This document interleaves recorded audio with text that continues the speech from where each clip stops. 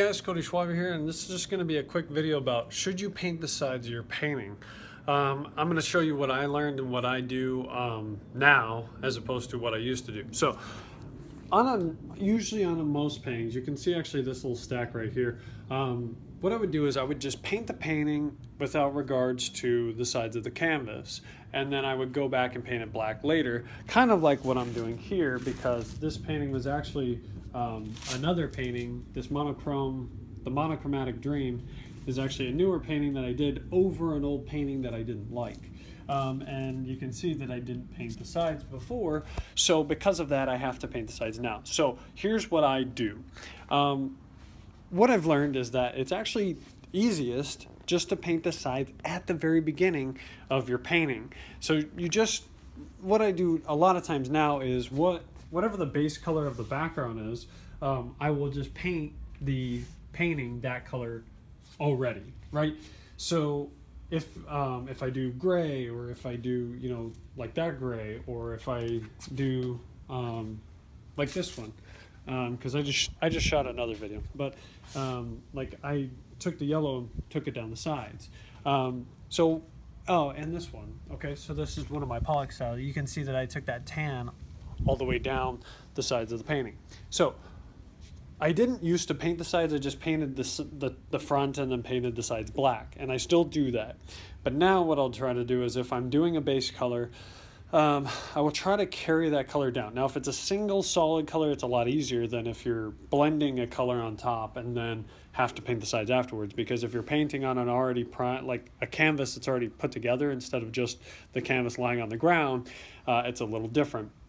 So sometimes I will carry the painting around the sides and just have the painting congruent, kind of like, well, this one.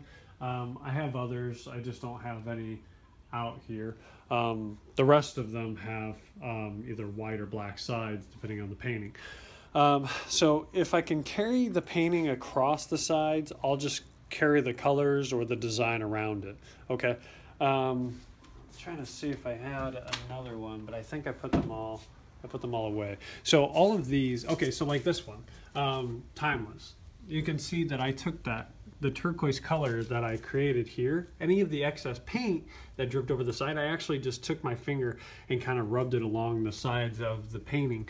So the sides of the painting are actually the same color as the painting itself. Okay, so I just carried that color over.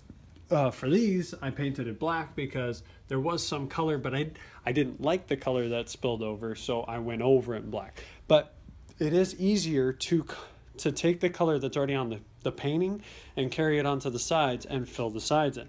And then if you don't like it later, then you can paint the sides a solid color. So normally what I'll do now is, if I'm doing a base coat of one color, I'll just carry it around the whole canvas. If I'm doing multiple colors or a design, if I can carry the design over, or if there's excess paint, I'll take that paint and I'll paint the sides. Now if I don't like it, then I'll go over it in black. And then any of the other paintings where I didn't do a color on the sides, and the color is dripping over, now I paint black or white depending on the piece. So if it's predominantly white, like this piece up here and this one, if they're already mostly white, then I just leave it white. But for these ones, like this gray one, the design didn't go over the side, so I painted it black. That one I painted black because it was a black background anyway, so the whole thing is black. And then this one, like I said, was not, so now I have to paint the sides. So you can see that I'm actually doing that now. So when you paint the sides, you can use whatever paint you want. You can just use acrylic paint. You can even use an artist, like a artist loft kind of paint, because you're really just trying to complete the painting, I suppose. And then when you actually paint the actual painting, literally I'll just prop it up. You can put it on the wall, like on nails or something, and I'll just literally go to where the painting stops, and I'll just bring it down, and then I'll just keep doing that. Now it's a tedious process, but I've learned that it's actually better to just kind of take your time, make it look good, because if you try to rush it, what happens is, I'm trying to do this with two hands. What tends to happen is that the paint will bleed over the actual edge of the painting, and then you're stuck with having to wash it off and start over. So take your time, do simple strokes, and then make sure that when you paint the edges, you bring a little bit of the paint down the actual bottom edge.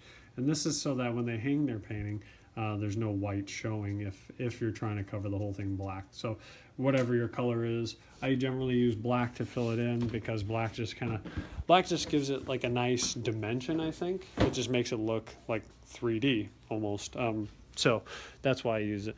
But that's pretty much it for this video. So what I would recommend for your paintings is, oh, here we go. Okay, so like this was a metallic green, and I carried it all the way around the edges.